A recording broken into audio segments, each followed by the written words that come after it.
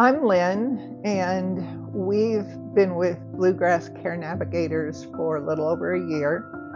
My husband fell and had a traumatic brain injury. When he came home, he had a lot of behaviors and he had seizures. And one of the things that Bluegrass did for us was to have volunteers available.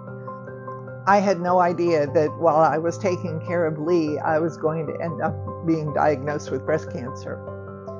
And that meant surgery, that meant recovery, that meant going through radiation every day.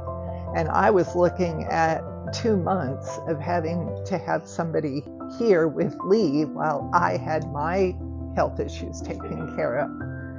And Bluegrass stepped in. It was just amazing. I did not miss a single appointment in over 2 months because there was somebody here every single day at 7:30 in the morning to be with Lee while I went for my radiation appointments and the lymphedema clinic. I couldn't have done it without Bluegrass.